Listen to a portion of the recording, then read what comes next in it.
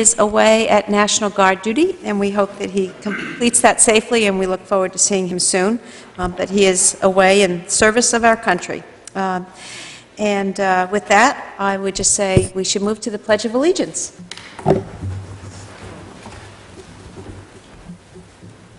I pledge allegiance to the flag of the United States of America and to the republic for which it stands, one nation, under God, indivisible, with liberty and justice for all.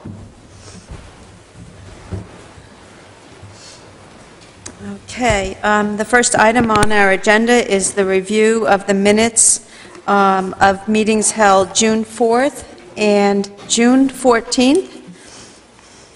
And I think we perhaps should take them up separately in case there's any changes. So is there a motion on the 4th? Ann? I would move approval of the minutes of June 4th, 2007 with some changes. Okay. Is there a second? My changes or suggestions on the second page, item number 92. I wasn't sure I understood what this meant, and perhaps it's just me being confused. It was number 92, Turf Field Committee. It said, Manager McGovern suggested making a motion to table this issue since this would negate item number 91. So I wasn't sure, did that mean, I couldn't remember what we had done exactly. Did that mean that if we had dealt with item number, that tabling it would negate it? Or the way it's written, that tabling it would negate it? Or that... I thought it was just that it was not necessary due to the adoption of item 91. Okay, that was if no my one else has a recollection. problem, if no one else, I was confused by the way it was written, and I just thought for the record, but if no one else has a concern, that's fine. And then... Perhaps we should say, since this item is unnecessary due to... I think if it said to table this issue in light of the vote on item 91. I would really, I think that would be better. Thank you. And then on the 5th page, it's at the top of the page. It's item number 101. The first line that's over to the left margin, it says motion to accept heirs from Dorothy Scott. I think that should say motion to accept release from heirs of Dorothy Scott. A release deed. A release deed from the heirs of Dorothy Scott. Okay. And then... Excuse me, it actually should be release deeds, since it was more than one deed. Okay, release deeds. And then moving down, it said ordered that the Cape Elizabeth Town Council accept the release of, it must mean accept the release deeds? Yes, from heirs of Dorothy Scott, and discuss the further acquisition, not accusation, of land. And the only other thing, this is just more of a typo on page 6, the last item before before workshop, it says ordered that the Cape Elizabeth Town Council adjourn council meeting number 9. It should be 2007. It's just got an extra 0 in it. So those are the changes I would propose. I had one other suggestion too on item 99. Where we say, ordered that the Cape Elizabeth Town Council approve the recommended appointments. I think the list of appointments should be attached to the minutes. I think for the that's record. a good idea.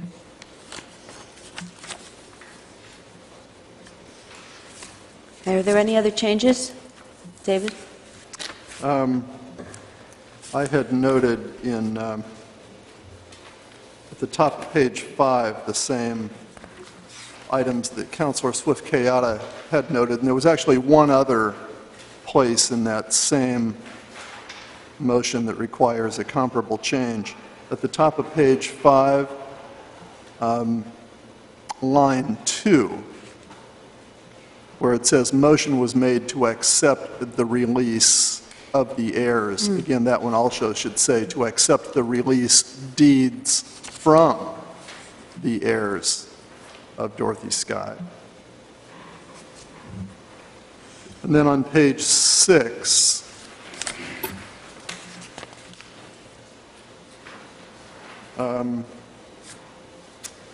with regard to the purchase of acquiring the fractional interests, it says motion was made to authorize the town manager to spend up to $30,000 to acquire fractional interests, plural, in the Lovett heirs parcel. And then a few lines farther down the same thing, where it says ordered that. Again, it should refer to fractional interests, plural. Okay. That's it. Thank you. Is there further discussion on the minutes of June 4th? Okay. Seeing none, all in favor? It's a vote, 6-0. Okay, now let's take up the minutes of June 14th. Is there a motion? Move to accept. And a second? Second. Okay, discussion? All in favor? 6-0. Okay, it's a vote. And moving right along here. Reports and correspondence. First, I'm sorry, presentations? That's what I was going to. Cynthia, I understand, Cynthia, you have something that you'd like to share with the town and the Yes, council? I do, and with your permission, may I go to the... Yes, you may. Thank you. Please do.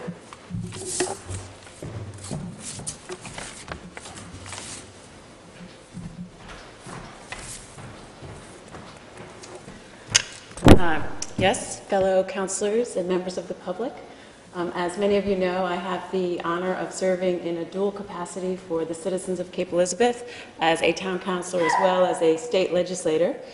And it is in the state legislator capacity that I was asked to make part of Maine's permanent state record, the deep appreciation that we as a town, and specifically the members of the Conservation Committee, have for our town planner, Maureen O'Meara. And so if you wouldn't mind, Maureen, if you could join me, please, for a brief reading, an excerpt of our state record. Be it known to all, state of Maine, that we, the members of the Senate and House of Representatives, join in recognizing Maureen K. O'Meara of Cape Elizabeth, which you really are of Cape Elizabeth, whether you like it or not, who has served as the town planner since October 1990. In her impressive 17-year tenure, she has preserved and enhanced Cape Elizabeth's commitment to the preservation of open space while improving public access to it through development of the Greenbelt Trail system. Ms. O'Meara was a major resource for the current Greenbelt Plan, which was named Plan of the Year by the Maine Association of Planners, a distinction typically awarded to professional outside consultants. Members of Cape Elizabeth Conservation Commission prize her wealth of knowledge and credit her with the town's vision to establish a town-wide network of Greenbelt trails by connecting the town center to important open spaces.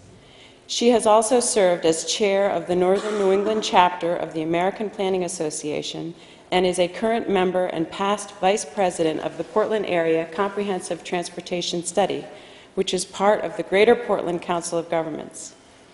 Maureen's work exemplifies the spirit of Maine that makes our quality of life and place so remarkable and unique. We extend our appreciation to Ms. O'Meara for her commitment to her community and state, and be it ordered that this official expression of sentiment be sent forthwith on behalf of the 123rd Legislature and the people of the state of Maine. And this was given and made part of the state historical record on the 23rd day of May, 2007, and signed by Beth Edmonds, President of the Senate, Glenn Cummings, Speaker of the House, and the Secretary of the Senate and the Clerk of the House. And it is with deep appreciation and great pleasure that I present this sentiment to you.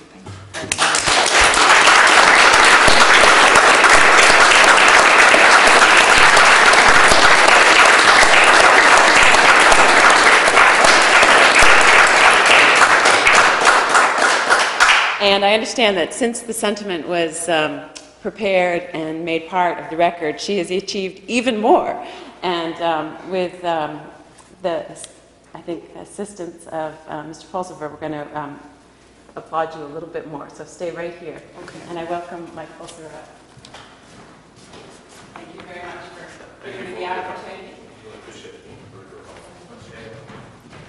Maureen, Mike Pulsifer, I'm on the Conservation Commission, and I must say that this lady is remarkable. You've worked with her much longer than I have, but as part of the Conservation Commission, I just am one of the representatives that would like to say, Maureen, that you have been so helpful in everything that you've done, and this community is better off because of your expertise and time. So thank you very much on behalf of everyone, and I'm going to give you a hug instead of thank you.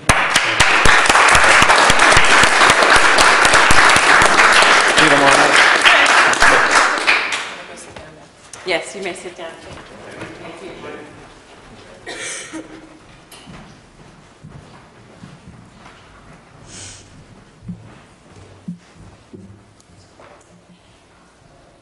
Thank you, Cynthia. Thank you, Maureen. Thank you, Mike. And I just note that I think the rest of the Conservation Commission, or most of you, are here, and thank you as well for not just showing up tonight, but all those Saturday trail days and the other work that you all do. So thank you all. Are there other reports or correspondence, councilors? Jim? Thank you, Madam Chair. One of the town council's goals this year is to have a councilor attend at least one meeting of each of the town's major commissions, committees, and boards that do not already include a councilor. And since our last regular meeting, I've had the pleasure of attending meetings of both the Community Services Advisory Commission and also the Fort Williams Advisory Commission, from whom we'll be hearing a little bit later on tonight. I'd like to thank both of those commissions for the warm welcomes I received, but I'd particularly like to thank them for the work they're doing. They're both doing marvelous jobs, and it's been mentioned by the Appointments Committee several times what a great bunch of people that we have working on our commissions, and I can't reiterate that enough. Thank you. The other thing I had was we'll likely be hearing a lot more in the coming year from Chairman McKinney about the Greater Portland Council of Governments. But while I have the floor, I'd just like to say what a joy it was on June 21st as a delegate to the General Assembly of GPCOG to help elect Paul as president of that organization. Most of us know that Paul is very passionate about regionalization and inter-municipality cooperation, and I know that he'll bring the same type of kind and considerate leadership to that group that he does to our town council.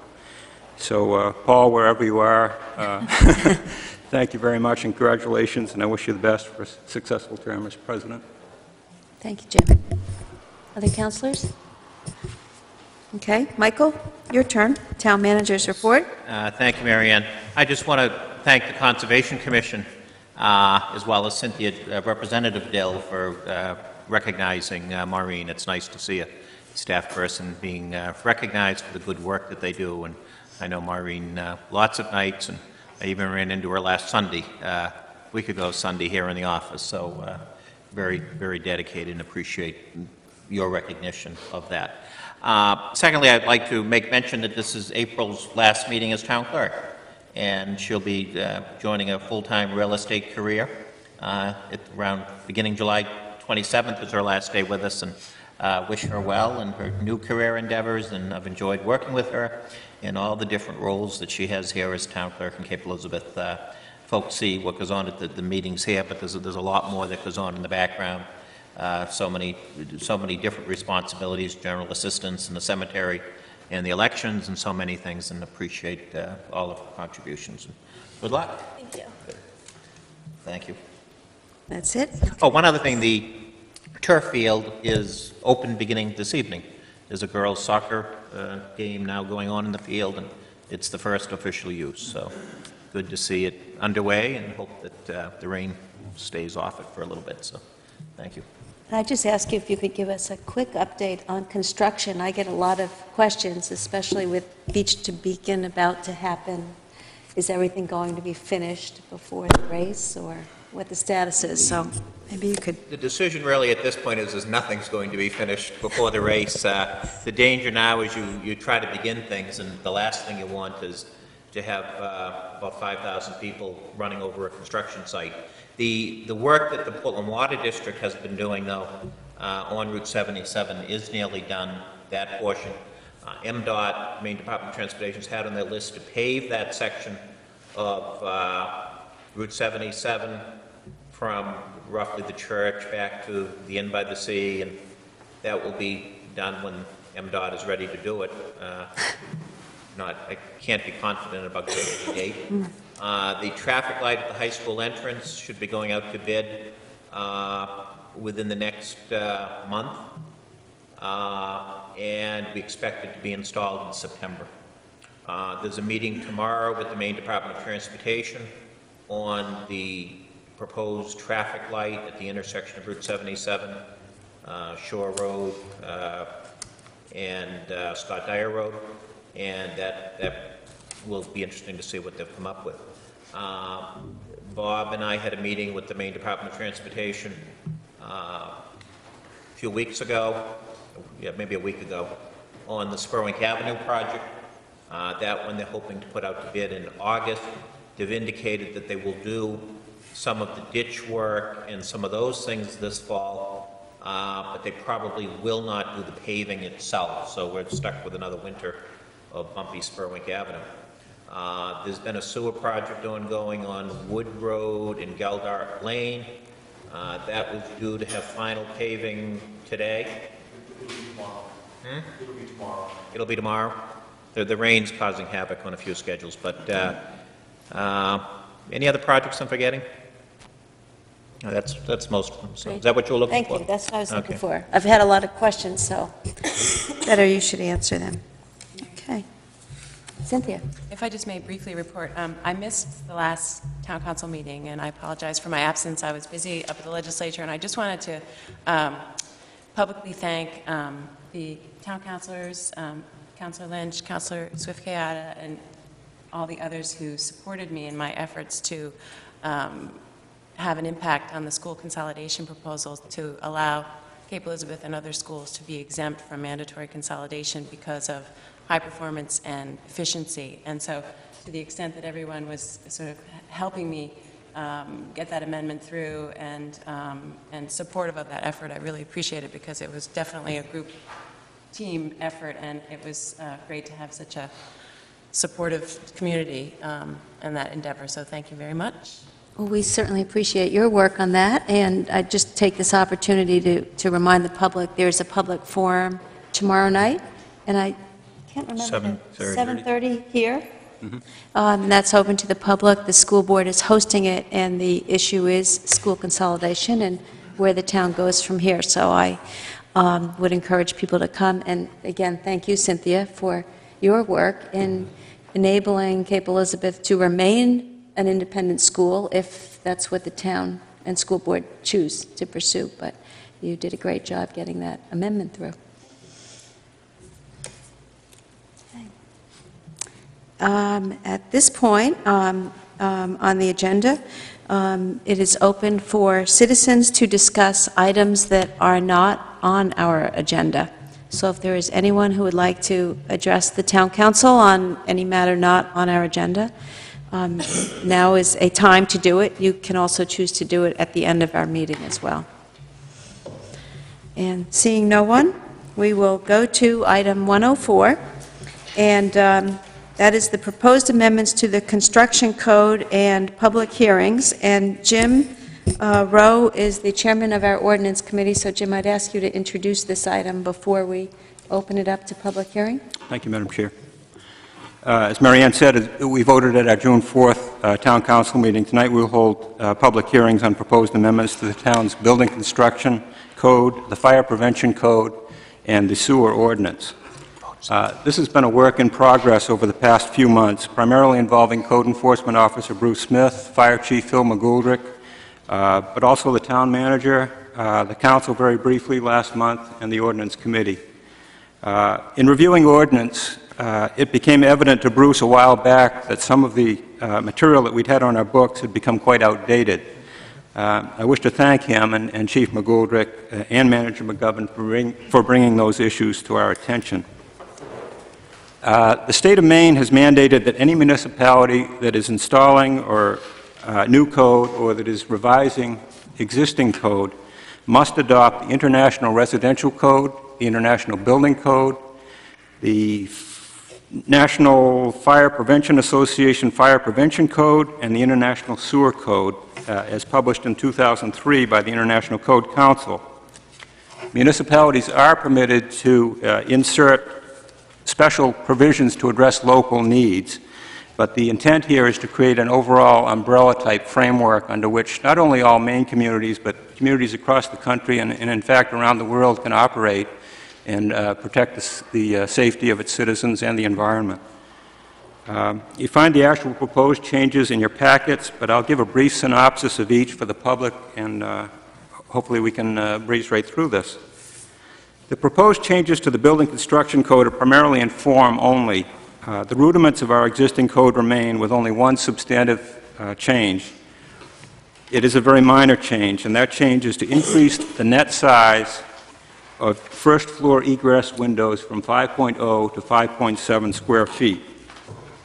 This change keeps our town's code in compliance with current state rules. The other changes are simply to cite appropriate references in international code documents and to insert local identification information and existing local data and standards where they are called for. The proposed changes to the Fire Prevention Code are again to keep our rules in compliance with the NFPA, or the National Fire Prevention Association rules, which are the basis for the state of Maine rules. The most noticeable changes here include dispensing with gender-specific language and replacing this with gender-neutral language, thus making it more politically correct, and also inserting local information into the prescribed format. And due to the obsolescence of parts of our sewer ordinance, we are proposing that the text of existing Article 2 be deleted and simply replaced with reference to appropriate international code. We agree that Article 3 of the sewer ordinance is superfluous and that it should be deleted in its entirety. And we also propose that the technical standards for construction that are currently found in the sewer ordinance be removed and that appropriate standards be developed by the Public Works Director, approved by the town manager, and filed with the town clerk as recommended by the town manager. I note that Code Enforcement Officer Smith, Chief McGoldrick, and obviously Manager McGovern are here tonight. If there are any questions of a specific or technical nature, I'm sure they'd be happy to help answer them. Again, I wish to thank all those who have taken part in the process to date, department heads, the manager, the Ordinance Committee, and Council.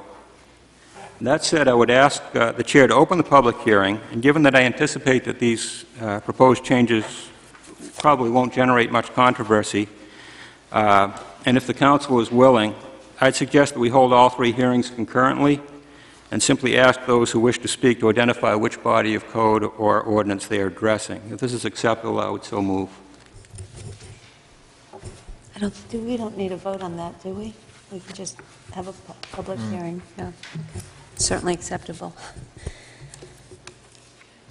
Okay. Well, at this point, I would open up for public hearing items 104, 105, and 106, and that is the amendments to the construction, the construction and fire codes, and the sewerage ordinance. So if there's anyone who would like to speak on any of those three items, please come forward, state your name and address. And seeing none, I will close these three public hearings and move to entertain a motion on item 104. Jim? I move that the proposed changes to the Building Construction Code, the Fire Prevention Code, and the Sewer Ordinance, as recommended by the Code Enforcement Officer, by the Fire Chief, by the Town Manager, and by the Ordinance Committee be adopted. Is there a second? Second. Okay. Any discussion? Cynthia? I would just briefly note that, in my view, making the various ordinances gender neutral is not something that's politically correct, but rather just grammatically correct. Correct. I'm sure that's what Correct. you meant. Both. Thank you. Well said. Okay, further discussion? Okay, the motion is to adopt all three ordinances. All in favor? Okay, 6-0. It's a vote. Thank you. Moving on to item 107. This is receipt of a report from the Fort Williams Advisory Commission, and I see the chairman, Chuck Wilson, here. I'm wondering, Chuck, if you'd like to say anything before we accept your report. I'm told you'd like to say something. You were told that? I was told that. Very briefly, we were pleased to be able to submit our report. I'm sorry that we didn't get it to you before the June meeting. It was in the process, but I didn't realize that you had changed your June meeting, so I was late getting it to you. But we had promised to get it to you by the 1st of June, so we sort of did that. Also, we appreciated the opportunity back in January of being able to have the joint workshop with the council, with the Charitable Foundation, and ourselves. That was very helpful in helping us focus very quickly on where we thought we ought to be. And we are also pleased to report that the priority report, which was sort of an update of the comprehensive plan, was done without the need of a consultant. So that was all done in-house. We think that's pretty good as well. I'm pleased to report that we have an outstanding working relationship with the foundation, and that Joel and his folks have worked hand in hand with us on this and have agreed that what we have put forward is agreeable to them, and that they would move forward with a plan to try to fund it once we get some consensus. And I assume at some point you folks will be having a workshop on that. That all you're doing this evening is receiving the report and setting it up for some future date. So I'll limit my comments to that. But I would like, if we may, I'd like to have Joel come up if he has any comments he'd like to make. Please.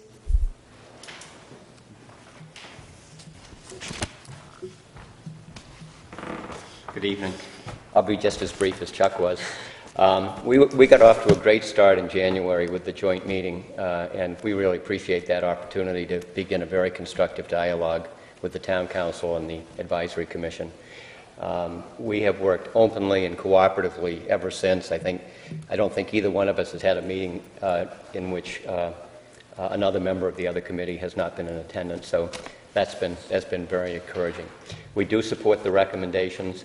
I'll have to be honest with you, some of the recommendations don't have as high a fundraising potential as others, but once the final decision is made, we're prepared to initiate an aggressive and comprehensive campaign that incorporates those recommendations with a large vision of what Fort Williams Park can mean for the citizens of this region in the future, and we're really looking forward to it. So thanks for the opportunity.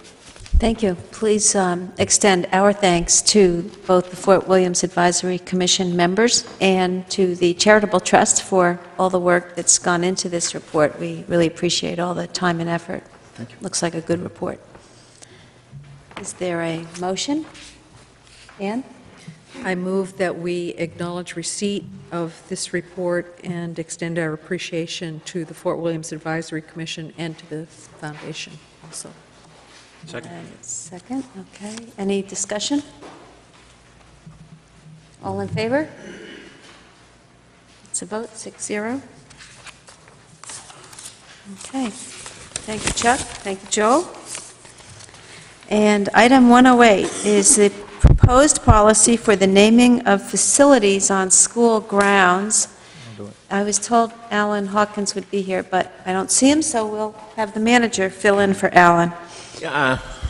Thank you, Mary Ann.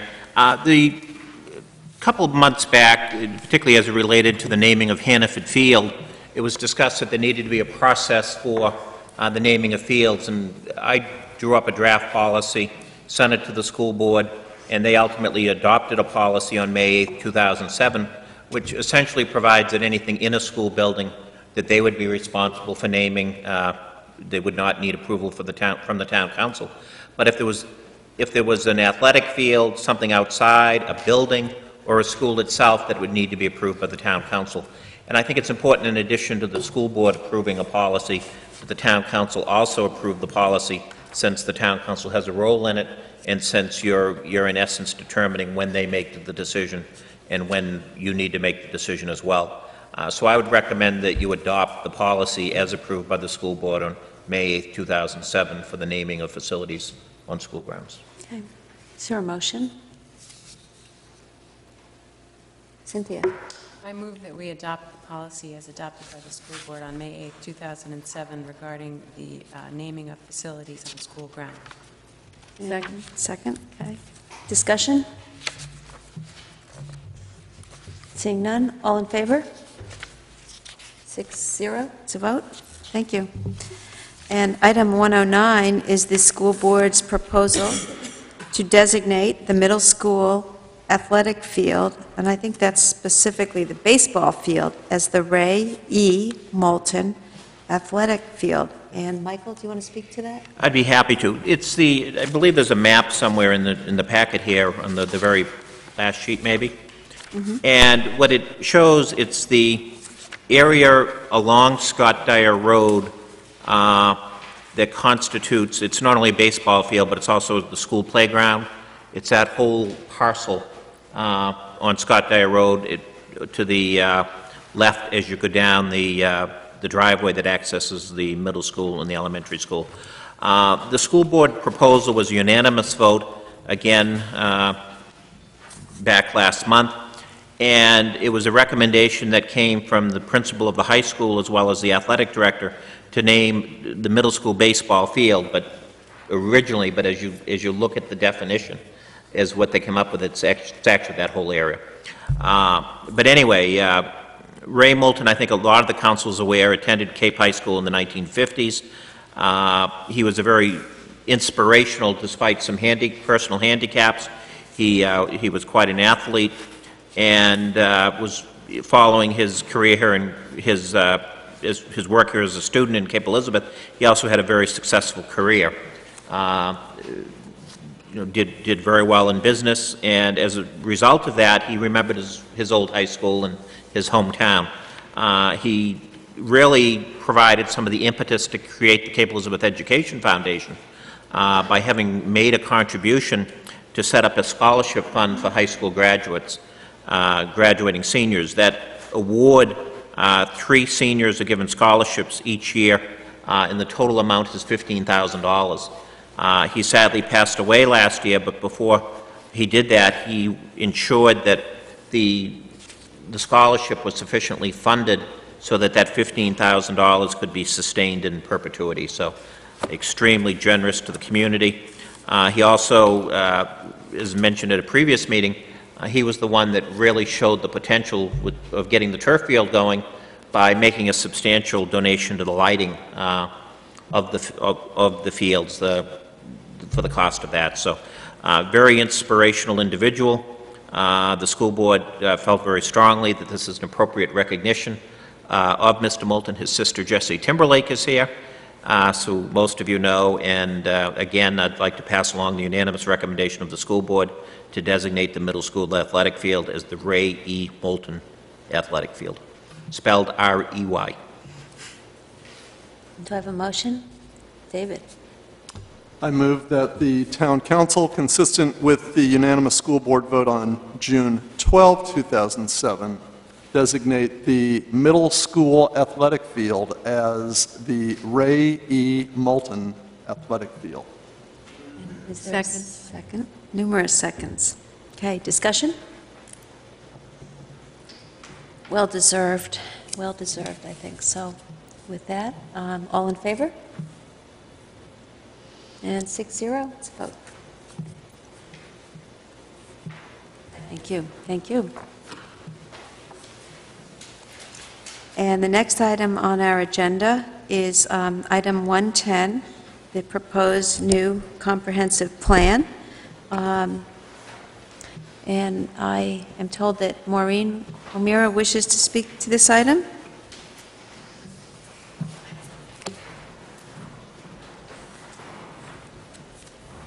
She has to work tonight, too. Are you looking for an overview or a summary or questions? How do you want to handle that?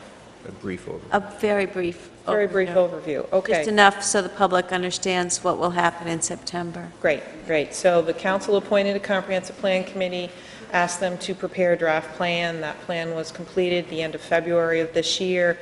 The draft plan has been presented to the town council. The council has held, I think it was 2 workshops with the committee, and then a workshop that focused on your own interest in revisions to the draft plan. The draft plan is on the town's website for anyone to review, and what you have tonight is a summary of revisions to the draft that have been requested by the council following the June 14th workshop. So if you accept these revisions as presented or revise them further, I would incorporate them into the draft, repost the draft plan on the website, and the council would then hold a public hearing on that final draft at your September meeting. Okay, thank you, Maureen. Okay. Questions for Maureen? I gather then what would be in order would be 2 motions. One, to adopt the revisions for the purposes of a public hearing, and then a motion to set the public hearing. Is that, yes? If there are further revisions, how do those get incorporated between tonight and the public hearing? No. How do they get incorporated? They're actually already part of the document. I just have to incorporate the tracked changes, and they would become part of the draft document, send it to the webmaster, and she would post it on the website. But, I mean, if Yep. somebody else weighs in, or there's, in other words, are there no more revisions between now and the public hearing, or will There would- revisions be ongoing? Unless the council directs further revisions, what is sent to public hearing tonight would be what would be the subject of the public hearing. But there isn't anything that restricts the council from having future meetings to discuss this, make revisions. For example, I know there are some councilors who are very good wordsmiths who may want to go through the document and fix a lot of potentially grammatical problems. And I wouldn't consider that a substantive change, and I might be directed to make those changes, and I would do that. I think a substantive change would require some meeting of the council to discuss those changes. Even without any substantive change between now and the public hearing, that doesn't mean that at the public hearing there couldn't at that point be very substantive changes to the draft document. Yes, it's still in draft. It's still a But this draft. is a draft that goes out to the public for the purposes of the public to comment at the public hearing. And then at some point subsequent to that, we would adopt a comprehensive plan that may or may not contain exactly what's written today. I was just curious, because the Land Trust had emailed us a letter, I think, today, with suggestions for, I thought, substantive changes. So would that be incorporated before, or discussed before, or would that wait till the public hearing? Yeah, I won't make any changes to this draft unless I'm directed to by someone who has the authority to tell me to do that. Which would be us. Yeah. Further discussion? Questions, Maureen? And just to, I guess, respond, Sarah, to your point about the land trust comments, I'm not prepared. I just received those comments today. I was away for several days, and I'm not prepared to do anything beyond what was in our package that I did have a chance to review over the weekend, but did not have a chance to review comments that were mailed late. But I'm certainly willing to consider them as we go forward and in the context of the public hearing. So that's just speaking for myself. David, comments? No, I think this protocol is fine, with the understanding that the comments that we receive at the public hearing, including comments from the Land Trust, whether they be what we received today in writing or whether it be additional comments received at the public hearing, would be considered by the council with an opportunity, should we desire to do so, to have another workshop before we actually finalize the document for approval. Other comments? I just had Do we one. have a motion on the table? I haven't seen any of the We're not comments of the Land motioning. Trust. I don't know if you have, Maureen. It would be very good if it'd be formally submitted to the clerk so that we know what it is that's being discussed. Yeah, and I think for the before we record. have further discussion, we probably should have a motion on the table that we can discuss. Ann? I'd like to move that we schedule a public hearing for Monday, September 10th, 2007, at 7:30 p.m. on the proposed new comprehensive plan, including those revisions contained in the June 28th, 2000 memorandum from the town planner, Maureen O'Meara, based on discussions that occurred at the June 14th, 2007 Town Council Workshop meeting. Is there a second? Second. Okay. Discussion. Okay, all in favor? 2, 3, 4, 5, 6, 0. It's a vote. And item 111 is the proposed policy relating to the removal of trees on town-owned land. And Maureen, you're up again. New folder.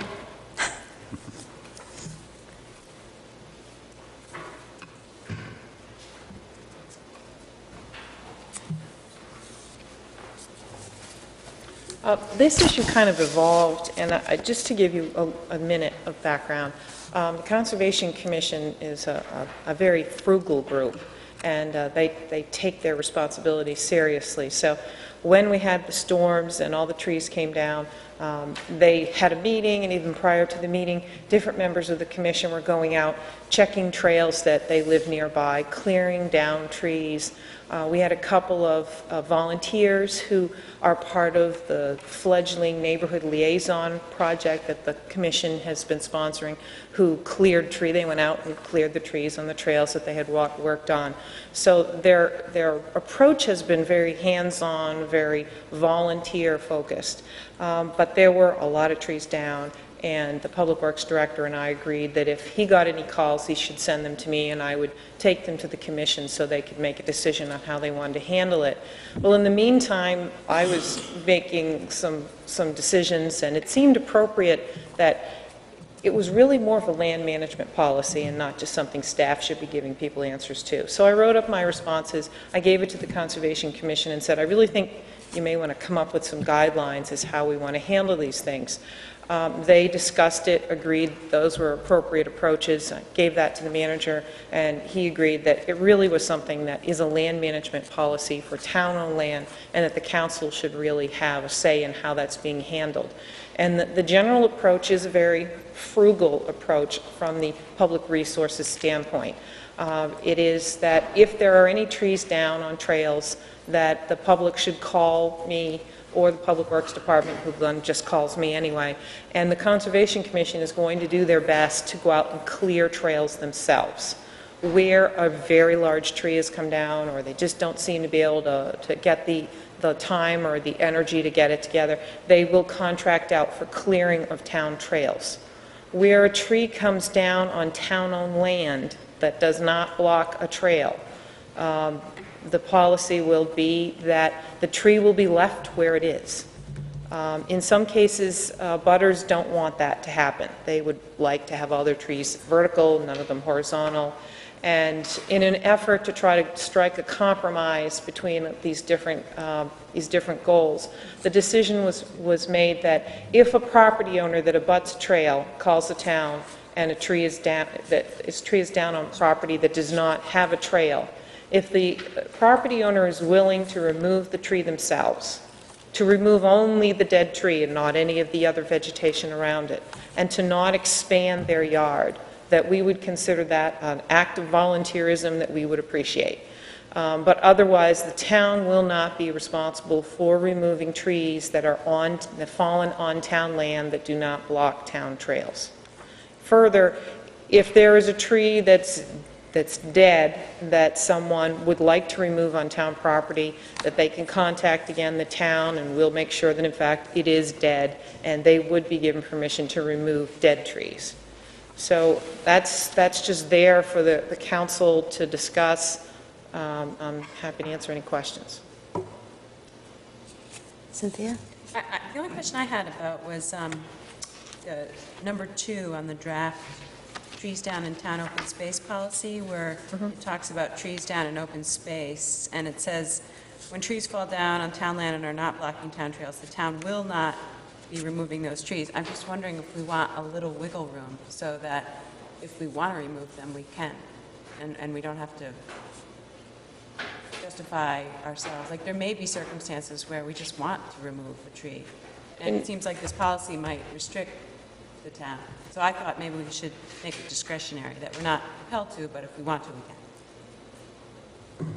can. I had kind of the flip side concern that these downed trees do provide habitat for a lot of critters, and there may be instances where we don't want the tree, or the Conservation Commission doesn't want the tree removed. It's on town land, even though an abutter wants it removed. So I'd like to see a little more ability of the Conservation Commission and the town to say yay or nay, depending on the circumstances. You know, we spent a lot of time last year working on the rabbit habitat, and I don't know if these trees provide habitat for rabbits, but it just seemed to me that we'd want some ability to say, no, we like that tree down in that particular spot.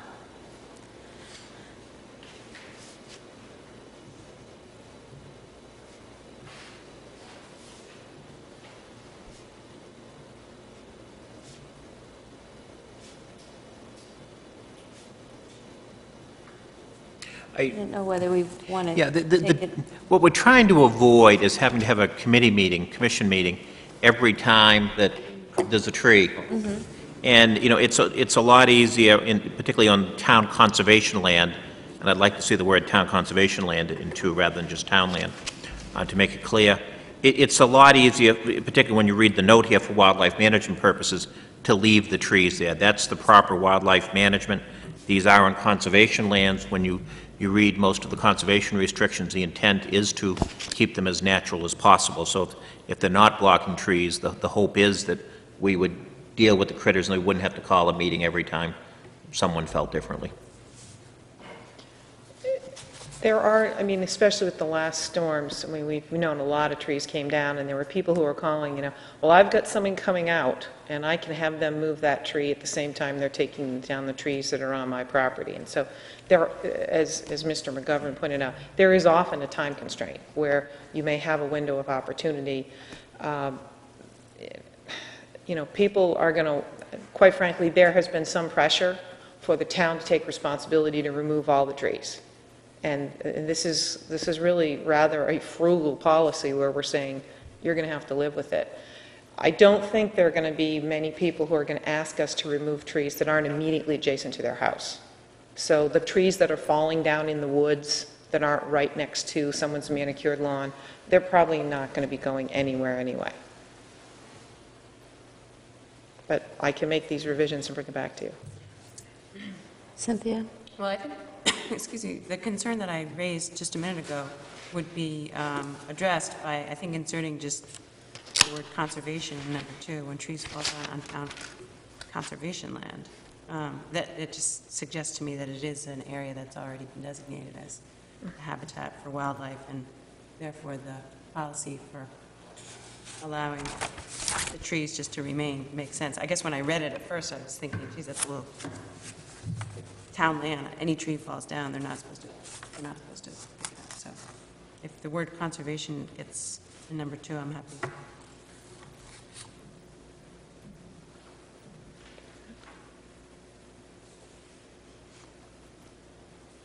Okay. David? I had 2 questions or comments, Maureen.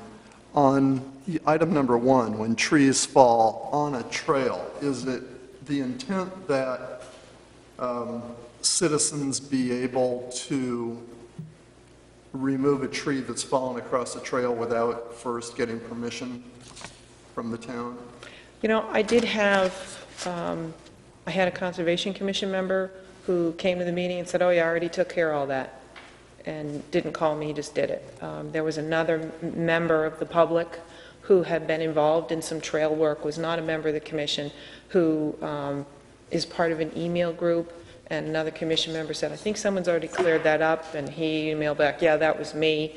So I actually don't want to discourage members of the public who, I mean, most of these trails are, when you see it, and there's a tree across it, and it's pretty obvious. And I think we should be encouraging people who live near those trails to feel a little bit of ownership and willingness to pitch in and help. So I would rather not say you can't do anything unless you call somebody. Some of these trees, it's pretty obvious they're in a place where we really don't want them. So That's fine. I think as a matter of policy, that's probably the right decision. I just wanted to make, I think as written, okay. It leaves open the ability of a citizen to do that. I just wanted to make sure that that was the intent. Okay. On number 2, can you explain the last sentence of that says, under no circumstances should the homeowner's yard increase in size to include town-owned land? I didn't understand what that was intended to. It is a chronic problem for anyone who owns undeveloped land adjacent to neighborhoods, where people's yards just magically tend to increase in size beyond the property boundaries of the land they own. And the town is not exempt from that creep that tends to happen. And the big concern that I have when you're saying to someone, okay, you can take the tree down, you know, lots of people, I was speaking to the Public Works Director just the other day, and we talked about people like to clean the forest. And, you know, there shouldn't be anything down on the ground. It should just be pine needles and straight trees and no underbrush. And, you know, the underbrush is what makes it a natural area. So the concern is that if someone goes in and takes out a downed tree, well, there's a lot of space left underneath it. We don't want to see grass growing there afterwards. We want the grass line to stay where it was, and that over time that open space gets new trees in it. So that was the intent. Your yard stays where it is regardless of whether the tree fell or not. Okay, I just didn't understand what was intended there. Thank you. Further questions of Maureen? Do we have a motion? Ann? I move that we adopt this policy with the one change in the draft on number 2 in the section trees down in open space to say in the first line, when trees fall down on town conservation land. Is there a second? Second. Okay. Discussion? All in favor? 2, 4, 5, 6, 0. It's a vote. Thank you, Maureen. I see a number of people in the audience who are here for item 119, so I wonder if anyone would like to make a motion to take item 119 out of order so that we can let these fine citizens go home if they choose. They're welcome to stay for the entire meeting. But Cynthia? So moved. Second. All in favor? 6-0. Okay. Item 119 is the repair of storm damage to Cliff House Beach. Michael, would you tell us about that? Yeah, thank you, Marion. Cliff House Beach is off Seaview Avenue. Seaview Avenue, isn't it? Yeah, the thing from the engineer says Seaview Road. But anyway, Seaview Avenue, which is just before you get to the cookie jar, which is the landmark. Seaview Avenue goes off there, and we actually own the lot that goes down to the beach. The neighbors in that area, just talking about neighbors adopting something, they've really adopted that beach over the long term, that parcel, and have made quite a few repairs to it, have maintained the lawn at the top of it. And what happened during the Patriot Day storm is that there was a concrete stairway that went all the way down to the beach, and the ocean just went under that and wiped off everything under those stairways. So if you've been down to see it, the stairway just goes down, and it's you know, like one of those flying staircases in an old home. It's unsupported and therefore has the potential of being very unsafe. There was also a lot of damage in terms of what ended up on the beach in terms of materials and other unnatural things that really don't belong on the beach. Bob and Ost Associates, Bob Malley and Ost Associates has met with the Maine DEP.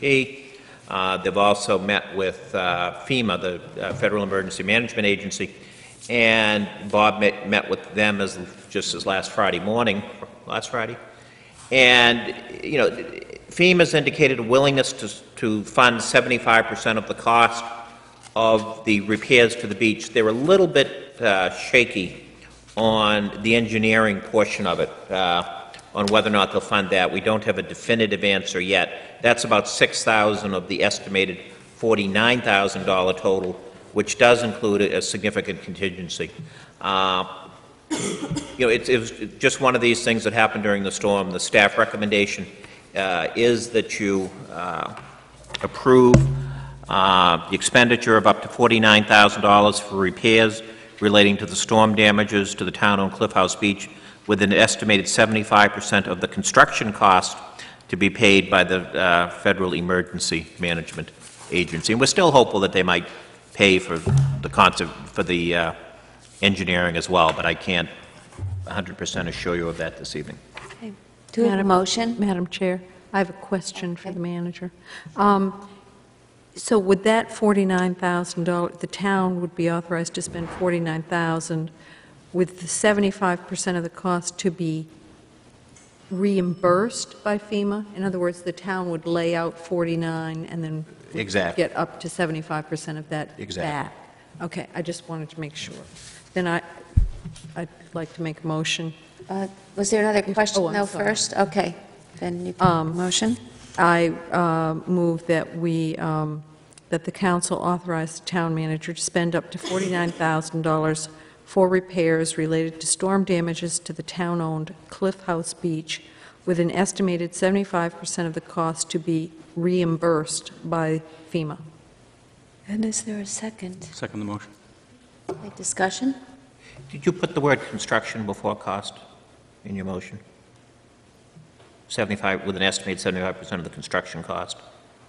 I did not, but I can. Good, just to make it clear.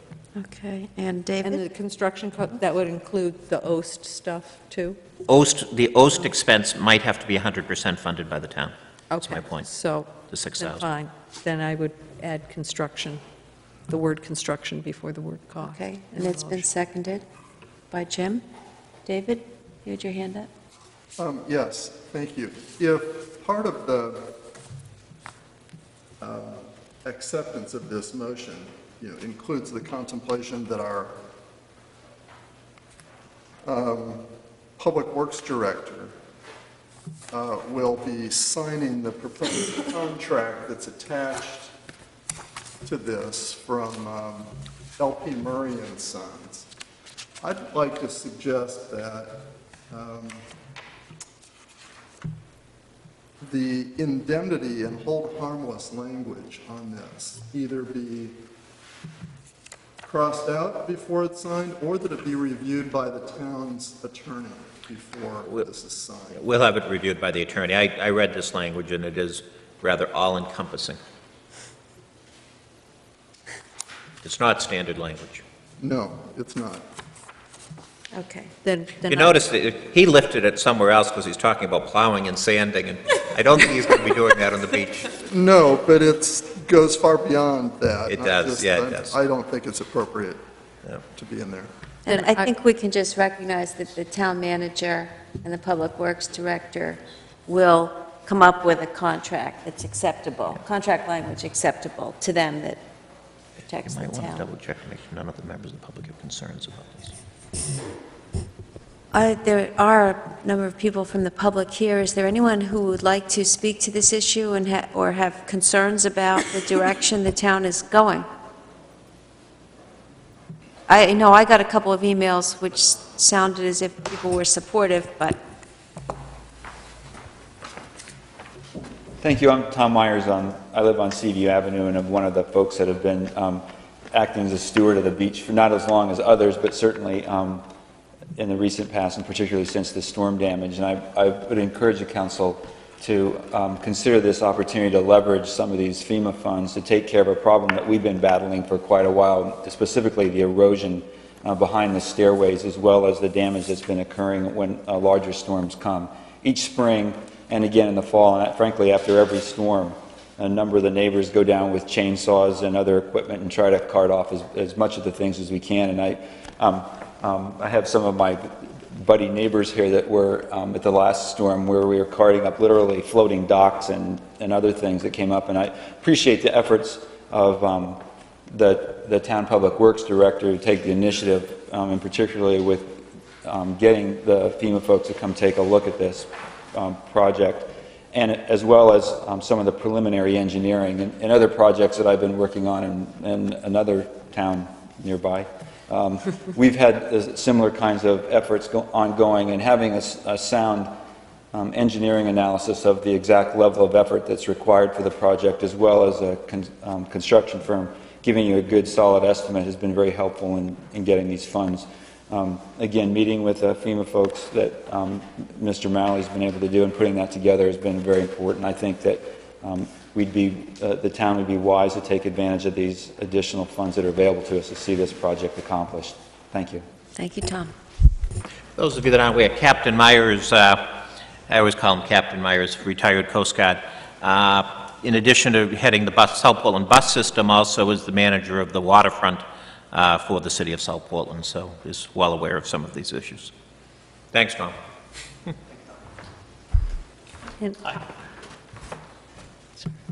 My name's Tom McCulka. I live on 4 Mountain View Road.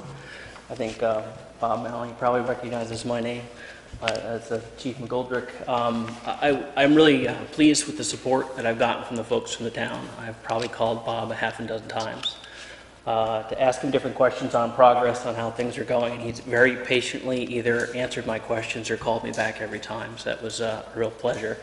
And Chief McGoldrick, I was working with him to figure out how much we could burn of what was on the beach that we couldn't bring up. And we crossed paths and a bunch of cell phone calls back and forth, and he went down himself and told us what we could do and what we couldn't do. So the support so far has been great. I've been in this neighborhood for about 5 years now. The beach is an incredible center of the community. People take their kids down there all the time. We have a neighbor that lives up the street from us, Bill Orchid, who remembers when the stairs were put in back in the 40s, I think, or the mid-30s. And it's just really important to us. And to go down there after the storm and see the incredible damage, the amount of wood that was put up there, the docks, the seaweed, the rocks. There was this incredible berm around the stairs. And about 20 or 30 people got together and spent 2 or 3 days digging this out to a point where the folks, the engineers, could actually go down and see what had happened, because it was actually buried at the end of the storm. So great to see the folks of the city or the town get together to do this. Some of us are here. Really pleased to see the support from the town and the amount of energy that's put into this. It was great. I heard 2 or 3 days ago this was actually on the agenda tonight. So we really hope that you approve this and move forward with it, because it's really important for our community. Thank you. Thank you. Okay. Ann? I have one more question. Will this $49,000 come from the Public Works budget? Is that the budget line we're talking about? No, we have a budget line that we've been carrying just storm-related costs, but we just charge everything to the storm off to. Is this charged to last year's fiscal year? Are we carrying? No, because this is a new thing for this fiscal year. We've been carrying the last year. We haven't received any monies back from FEMA yet. Bob Scott went over most of the expenses with them on Friday. And we'll be getting some money back that, we're going to lose some money out of the deal because it's only 75%, but a lot of our out-of-pocket, but that we ate last year, in the last fiscal year. We just ate it. So I'm not sure I understand. So this is a fiscal 08 This will be fiscal 08. expensive. This will be fiscal 08. And whatever we're left, whatever reimbursed amount that unreimbursed amount that we're left with would be coming from the Public Works budget, or would be coming from where? It's like anything at this time of the year. You hope overall the budget comes out in balance. I'm I'm not specifically cutting another budget at this point to do that. Okay, I have every confidence that the overall budget will be fine, but I just wanted to know where this was going to be charged, if anywhere. It's just going to sort of hang there, and if at the end of the Okay, year it's not funded, that's then fine. I just wanted to make sure. the June meeting, I'll be asking for an appropriation to cover it. Okay, and I would like to, I like Councilor Backer's suggestion, and I'd like to amend my motion just to add the language about the town negotiating appropriate contract language. Okay. It's okay with the second. Okay. Further discussion? I'd just like to reiterate what folks have said, what a real gem this property is. I grew up on Cottage Farms Road and spent a good deal of my childhood on the beach, and not only is it a good place to go with your family and with friends, but it's also a great place to go to be alone. And it's an inspirational spot. And unlike the beach around the corner, Casino Beach or Maiden Cove Beach, whatever you want to call it, this is open to the public. And it is really a truly remarkable place. I support the motion, obviously. Okay. All in favor? 3, 4, 5, 6, 0. We're on a unanimity roll tonight. Okay, thank you all for coming. And again, you're welcome to stay for the rest of our meeting. It will be very exciting, but thank you again. Okay, we are back to item 112, proposed process to develop a Cape Elizabeth agricultural profile. Michael, would you like to speak to this? I'll speak to this. You had a discussion at your workshop back in June, was it? When you reviewed the comprehensive plan of the need to develop an agricultural profile of Cape Elizabeth. That's, in essence, looking at the particular needs of the farms in town, perhaps hiring a consultant to do it. Maureen wrote an outline on it, but as you noticed, it was dated June 29th, and had been some discussion, as I read in that you want to have some discussion this evening, but it struck me that it really needs a little more cost estimate of what this would cost. It needs a little bit of fleshing out of what the committee would look like. So therefore, I would have recommended we table it to August, but since there's only going to be 4 councilors here in August, I'm recommending that it be tabled to September 10th so we can pull those things together for your consideration. Okay, is there a motion? I just had a comment. If I remember right, there was some sense of urgency to getting this thing rolling among the farmers.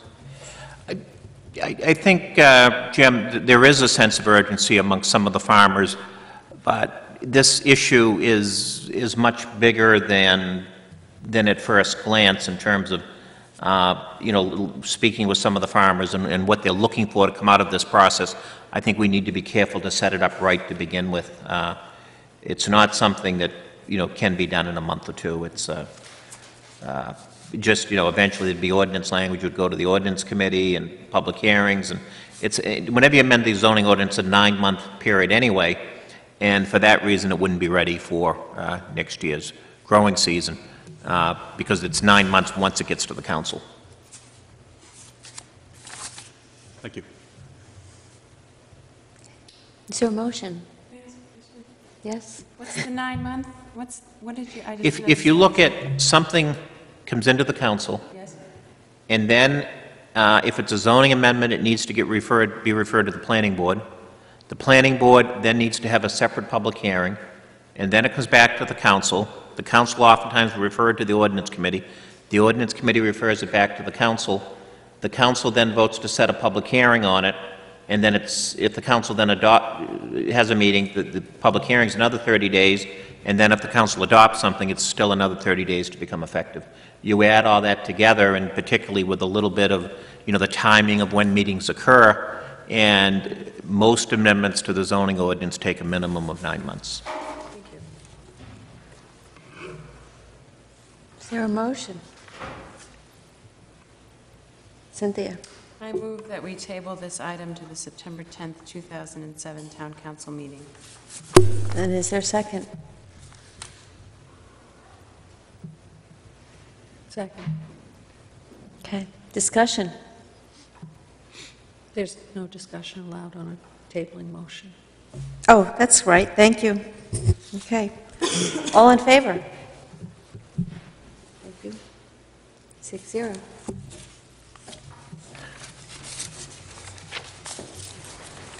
I'm sorry, I would not Sorry, have... I didn't mean to be rude. No, I need the memory refresher. It's been a while since I've sat in this chair. Okay, item, and I would not have kept saying, do I have a motion? I would have encouraged more questions because I had one more comment to make. We'll wait. Item 113, purchase of 7 Holman Road, and the managers moved Yes. to a different spot. I have, Mary Ann, thank you. Just to give the bearings, this is Scott Dyer Road along here. This is Dr. Dickinson's dentist's office. This would be, I call it the Balfour Real Estate Office. It's Caldwell Banker, is it? The one on the corner. Most people know it as the Balfour office. But that's the bearings. This is the library parking lot. This is the adult section of the library. This is the back of that section. This is the link between the two. This is the entrance to the library. This is the very old library, the Thomas Memorial Library, with the building that was built in the back of it and with large Sportsman Lions Club back in the 50s. For a couple of years, the Thomas Memorial Library trustees began voicing concern with the space in the library, and the need. I saw Jay Sherm, the librarian, quoted in one of the newspapers, for every book they buy, they have to throw one away. And as you can see, the library keeps looking for every available space, and particularly as they've gone into more programming, as they've gone into videos and the rest of the things, books on tape that the libraries do these days, and the desire for people to go to the library, to have it a place of just like we were talking about the Cliff House Beach, it's a place people like to go and repose and sit quietly and read books and poetry and whatever they do. The space is limited. A few years back, the town bought, you really can't see it, the yellow, this lot here. It's a grass open field. I tried to get a parking lot built there a couple of times, and town council rejected it every time, as sometimes happens, which is probably a good thing, because this is Holman Field, by the way, Holman Road, which we also own, although the folks here have legal rights to it, so that we need to maintain the access to the places on the other on the front on Ocean House Road. Anyway, a for sale sign went up at this intersection about a month and a half ago, saying the property was for sale with Water Glen Realty. Made a contact with them. The asking price was $347,000. The town council had a executive session a month ago at which it was announced that you were going in to discuss this. You gave me some guidance at that meeting, but no definite votes. There's never a definite vote in an executive session. I went back and spoke to the representative of the owner, the broker from Water Glen Realty, and I've signed a purchase and sale agreement that the town would purchase the property for $305,000, subject to really the usual language things, but subject to the town council having an affirmative vote this evening. And secondly, that the tenant who is now there could stay. I think the date is mid-August. And Tom Leahy's, our town attorney's, worked out details with that. As you see, by adding this parcel here in blue, and you look at the current footprint of the library, this is a very historic, aesthetically significant building, aesthetically significant, the former Pond Cove School Annex. This is the original Thomas Memorial Library that William Widgery Thomas gave to the town back a couple of centuries ago now, 2 centuries ago, not a full 200 years ago. And, very old building. The difficulty with doing anything with the library is that you want to maintain this beautiful facade, frontage. You want to maintain the historic library. So then you look at, where you're going to expand the library, what are you going to do? You're boxed in back here with the playground. There's already a deficit of playground space for the schools. You can't build in front. You could possibly do here, but what do you do with the parking? The real benefit of buying this lot is it squares off this whole library parcel. And as you can see, just from the size of this versus the footprint of the library, that this gives a significant opportunity to come up with a totally new concept plan on how the library might be expanded. I I've reviewed this with Jay. He's discussed it with some of the trustees. They've taken a formal vote on it. They felt it'd be presumptuous, and the timing's been quick on this. But anyway, I'd recommend that you authorize me to purchase this for the $305,000, that you provide an additional $15,000 for the closing costs, and also there will be some costs during the year for utilities while we're deciding what we do. So a total of $320,000. That those funds come from the undesignated surplus for this, and that you also ask the library trustees to ask the Thomas More Library Charitable Foundation their interest in, the wording on the agenda is a little bit different, but it's really their interest in funding the concept plan, although this is worded a little more diplomatically. But that's the town manager's recommendation. Thank you, Michael. Any questions for Michael? Cynthia? Assuming that the town, in fact, purchases the property, I imagine there'll be a significant lapse of time between the purchase of the property and an eventual action. Is there an opportunity to rent out and recoup some of the purchase price in rental income? There's a limited opportunity. I have to be careful what I say. You weren't here at the last council meeting. No, I wasn't. I got the sense from some of your peers on the council that they would prefer that we not get in a landlord-tenant responsibility. And from what I've learned this past month, I think that was a sound judgment in terms of the councilors who expressed that. Okay, fair enough. Yeah, you know, it was, again, to work around this, obviously there was some discussion of that in executive session, but I'm not allowed to say there was no vote, and I can't go into the details of what was said in executive session. Although, you know, now most of it's public. The real reason for going into executive session was to give me guidance on what the purchase price might be, and this $305,000 is within that guidance that the council gave me in terms of, you know, you might go back and offer them this. Is there a motion? Ann? I'd like to move that the council authorize the town manager to purchase 7 Holman Road on behalf of the town with a purchase price of $305,000. The funds for the purchase and related legal and survey expenses and the 2007-08 utilities and maintenance costs of an estimated $15,000 would be appropriated from the undesignated fund balance. And also, as part of my motion, I'd like to propose that the council inquire through the Thomas Memorial Library trustees, that they inquire of the Library Foundation if they would like to assist the town by helping fund a concept study for the future expansion of the Thomas Memorial Library. And is there a second? Second. Discussion?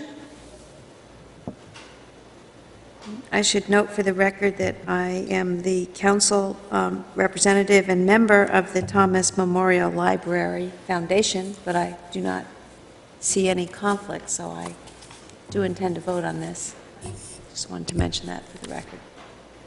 Okay, no further discussion. All in favor? 1, 2, 3, 4, 5, 6, 0. It's a vote. Thank you. Just if I could mention, the closing on that has been scheduled for tomorrow, so it'll be quick implementation of the council decision. Okay, item 114 is acceptance of open space at Cross Hill.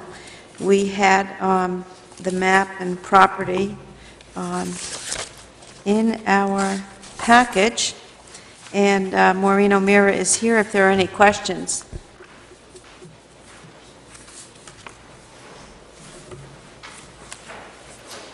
And if there are no questions of Maureen, I'd entertain a motion. Jim? I would move that we consider and adopt the Planning Board's recommendation for the acceptance of approximately 34,927 feet of open space at Cross Hill near its intersection with Wells Road. Is there a second? Second. Okay. Discussion? All in favor? 2, 3, 4, 5, 6, 0. Okay, item 115 is acceptance of an access right-of-way and related rights to the extension of Bigelow Way, and the planning board has recommended acceptance. I just want to apologize for not giving you a map of this. And Maybe Maureen could explain where it is and what it is. The council chairman's well aware of it since it's across the street from his home, but, we have an easement deed in our package. yeah. But Bigelow Way was a paper street, and a property owner who owned property adjacent to it wanted to develop a lot, and so they received what we call a private accessway permit from the planning board. So you are not accepting Bigelow Way. What you're accepting is a right to use a turnaround on Bigelow Way on behalf of the emergency vehicles of the town if they ever need to provide emergency services. where is it? Bigelow Way it's in Shore Acres. Just Off of Katahdin, I believe. down the hill at Down onto the hill. Katahdin in Shore Acres, and it's right on the right. Okay. Further questions of Maureen? Is there a motion? Cynthia? I move we accept the access right-of-way and related rights to the extension of Bigelow Way as set forth in the packet at item 115. Yes. Do we need to accept the easement deed?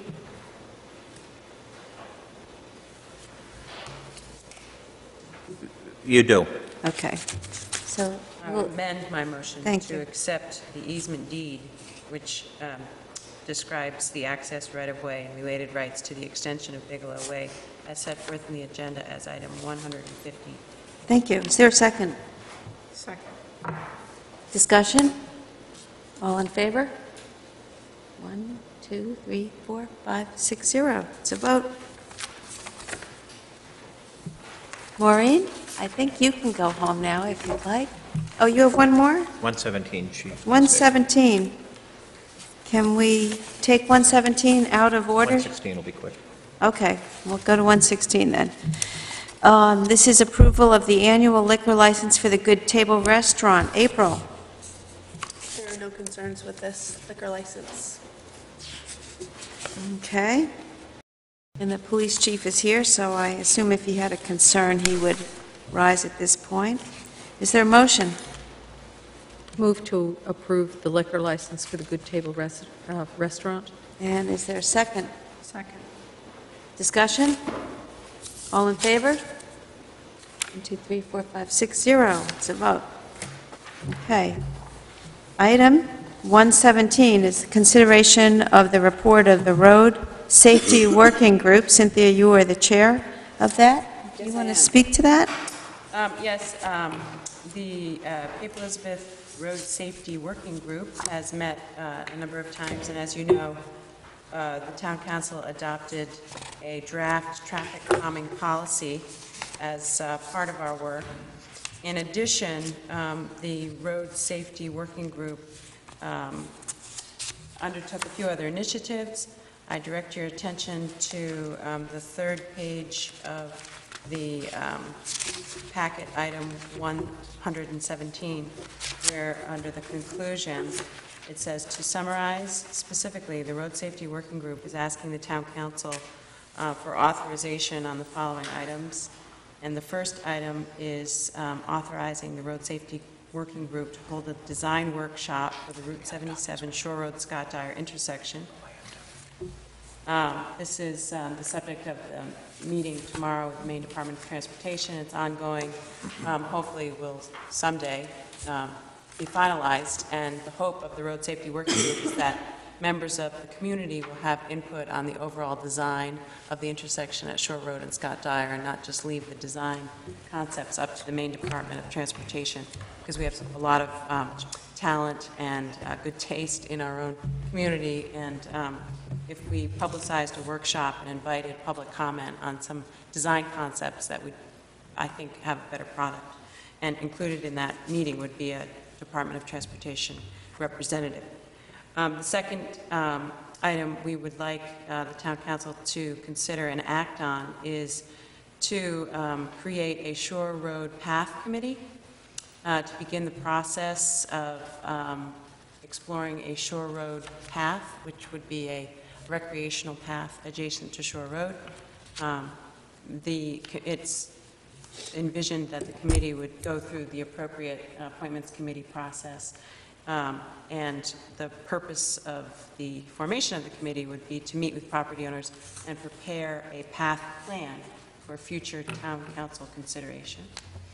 And finally, the Road Safety Working Group is asking the town council to add the projects that are described in your packet, and I won't go through all of them. I'm assuming everyone's had a chance or will have a chance at some point to look them over, adding the projects that we prioritized and studied and got professional opinions on relating to enhanced pedestrian and bike safety. And you'll see that it includes some sidewalk projects that are already included in the bond package. So assuming the bond is approved and goes forward, some of these things will already be accomplished. But the other items, we would like at least for them to be included in the 10-year CIP beginning in FY09, so that the work, this is sort of an accumulation of work that was began with the P2P committee and has been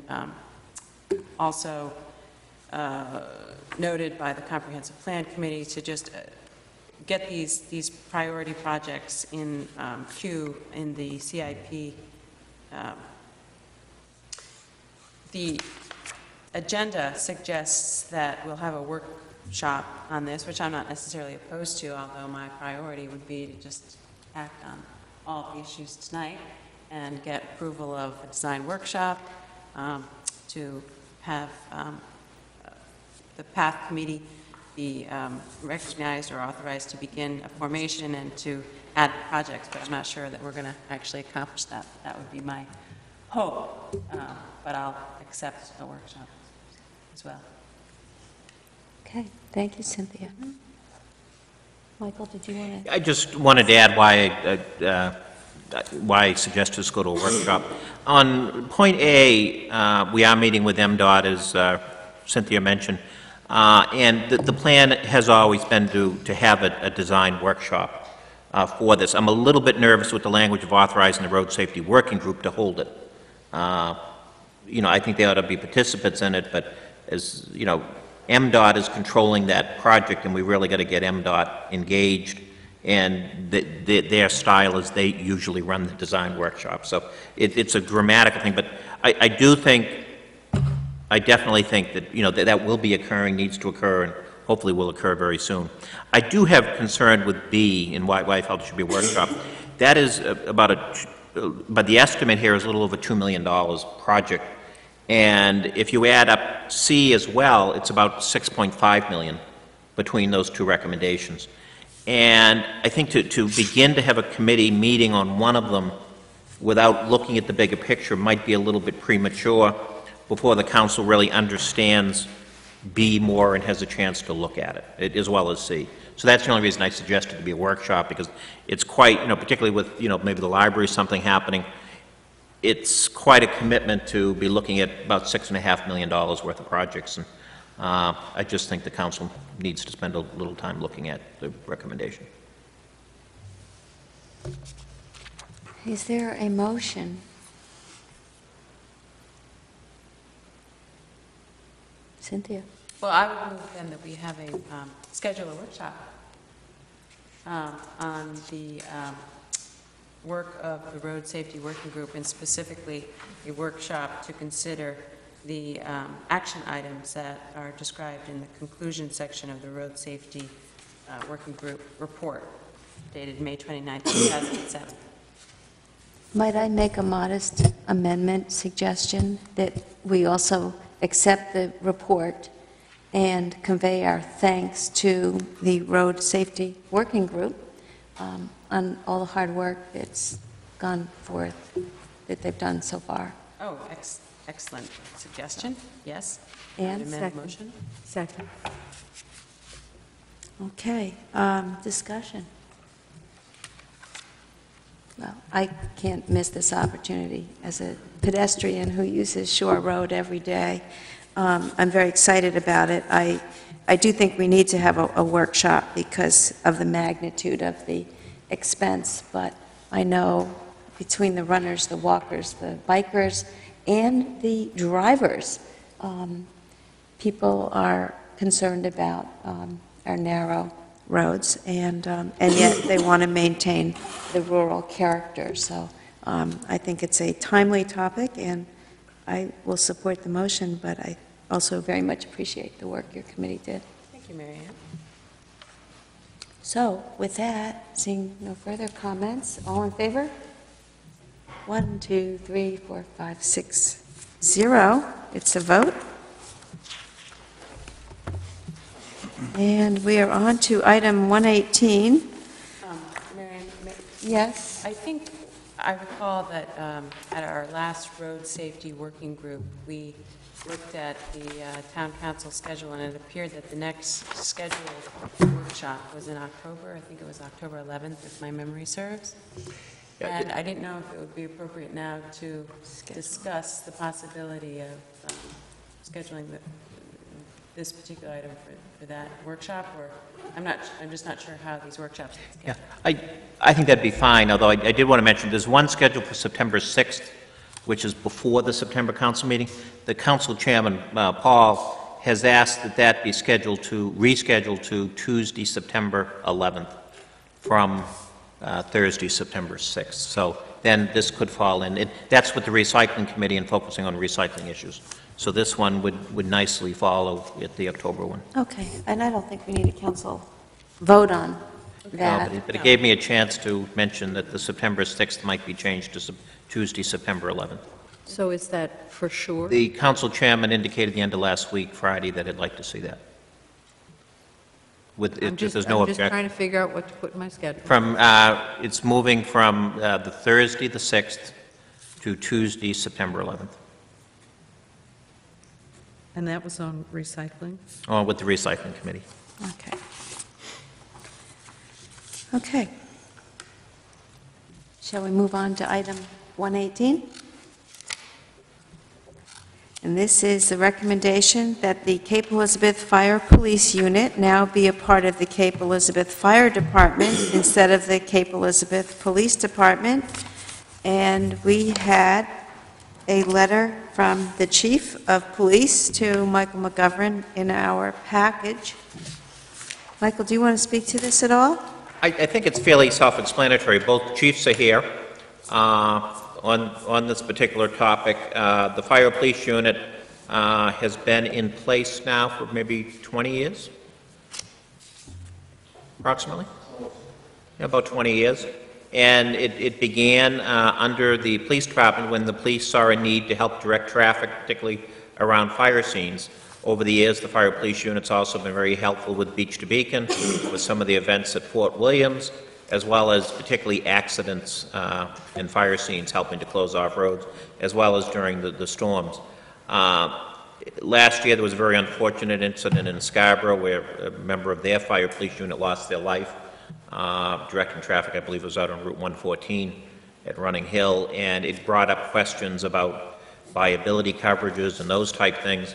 And in order to more fully cover these individuals who are out there during this bad weather, after dark often, it was decided during the budget process that we would begin to pay them so that they were clearly employees and they had those protections. So then once we began to pay them, the issue came up, well, they really belong in the fire department because that's where we have the volunteer type, but who are paid on calls to be part of a company of the fire department. I looked at different policies, and the policies are already in place in the administrative code to provide for this. It didn't need a specific amendment. So therefore, I just brought this to the council as a recommendation from the chief that I agree with. And it also, as the chief indicates, that Neil Williams met on June 21 with the Fire Police Unit. He explained the thoughts, and at that meeting, no opposition was expressed. Are you saying that you don't need any action of the council? I would like to have an authorization to move the Fire Police Unit from the Cape Elizabeth Fire Department to the Cape Elizabeth Police Department. The other way around, I spoke wrong. Police to fire. Police to fire. Jim?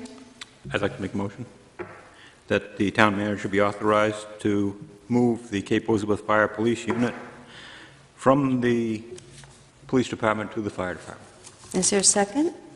Second. Cynthia? I just have a quick question. When I was reading through this, I wasn't clear. Is it a bargaining unit? Are we talking about? No, it's just the unit. Okay, thank you. Okay. And further discussion, questions? They've been bargaining a little bit this past year, but they're not a bargaining unit. They're good folks. They're great folks. Really appreciate Charlie Kennedy and as the leader and the whole group's efforts. All in favor? 6-0. It's a vote. I'd also like to, if you might, for half a minute, thank Brent Sinclair in particular, who has been the staff liaison to this group for many years. He took the place of Neil Williams, who was the earliest staff liaison to this group. So they've had good support from the police department. I want to thank Brent and Neil earlier for his service working with them. Okay. Now we're on to item 120, which is appointment to the Spurwink Meeting House Preservation Committee. Ann, you're chairman of the Appointments Committee. Would you speak to this, please? Yes, thank you. The Appointments Committee met and had a number of good candidates for the remaining open slot on the Spurwink Meeting House Preservation Committee, and we'd like to thank everyone for their interest. We are recommending the appointment of Catherine Ray of Spurwink Avenue to serve on the committee. She lives across the street from the church, and we were trying to get someone who was from the neighborhood, and you can't get much closer than she lives to the church. Unless you're in the back. Yeah, unless you're, yeah. But they don't live At there. least someone that would contribute a lot to the committee. So I'd like to put that in the form of motion that we, that the council approve the appointment of Kathy Ray to serve on this committee. And Is I want there a to thank sec- everybody who helped volunteer for all the town boards and commissions, as well as my fellow councilors, David and Mary Ann, who served on the committee with me. Second. Although, for the record, I was absent from your deliberations. Okay, discussion? All in favor? 6-0. It's a vote. And now we are on to item 121, Spurwink Avenue temporary construction easements, and it is recommended that the town council note that Maine Department of Transportation's offer of $6,400 for easements necessary for the upcoming paving work on Spurwink Avenue. Michael, do you have anything further to add? This will actually be a taking by the state of these temporary easements and the permanent drainage easements. Bob and I have looked at them, and they have no negative effect on the community, nothing but positive effect. And just no action is really required other than to note it, because they're going to take it anyway. But it's just a way of updating you on this project and letting you know that they are making some offers to other citizens. One of the particular issues they discovered was between Scott Dyer and the electrical substation there. The road was never officially laid out, and part of this process is they're laying out that road, and they are providing, some more sizable payments to the folks who own the land on either side of that section of this project, because they're making it a full-width state road. And no action is required. No action is so- needed, other than you might move to note it, or you can take no action, whatever you want. What's the pleasure of the council? No action. No Okay. action. No, I just raise it because you only have a 30-day opportunity to put up a big stink, and I'm just giving you due notice that this would be the opportunity. Okay. Now, we're at that point in the agenda. If there are any citizens, I see staff and reporters, but you are also citizens, so if there are any citizens who would like to discuss items not on our agenda, now is the time. Okay? We thank you for your perseverance through this lengthy agenda. Madam Chair, I forgot to thank our Assistant Town Manager, Deborah Ling, for her assistance with the Appointments Committee, and I wanted to make sure I included her. Thank you. And I just note that the next Town Council meeting is Monday, August 13th at 7:30 PM in the chambers. And a motion to, did you have anything else, Mark? Yeah, just that, as I mentioned earlier, there will only be 4 councilors present due to commitments of various sorts that other councilors have in August. So if any councilor has any issue that comes up that they're unable to be there, let us know so that the rest of us don't show up and not have a quorum, so. Yes. Okay. A motion to adjourn would be in order. So moved. Second. All in favor? 6-0.